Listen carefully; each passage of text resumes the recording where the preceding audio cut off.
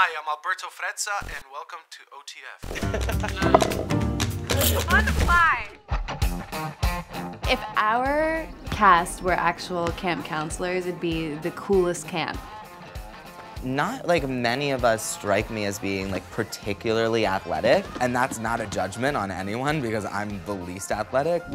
Zelda here is she's good at archery. I went to summer camp, and the two things I was best at were archery and riflery. Mark, I can see him being like the chef.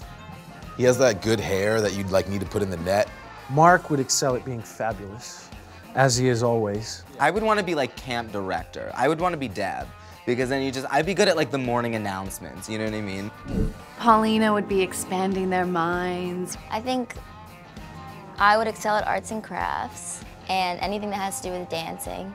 Alberto, man, that guy, anything, man. He's like a true manly man. I don't know, he's very kind of, there's that Italian romance novel thing to him. I'm sure he'd be like horseback riding through the fields.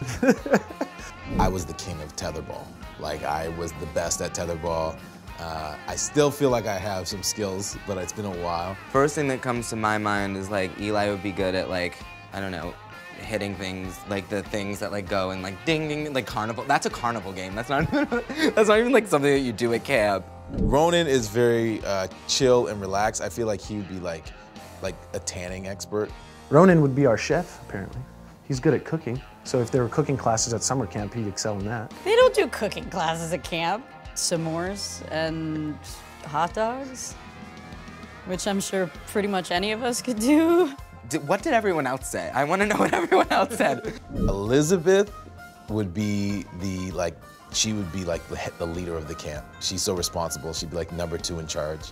I think that I would be really good at finding the shy kids and making them feel special and bringing them out of their shell. Like this is the best summer of their lives.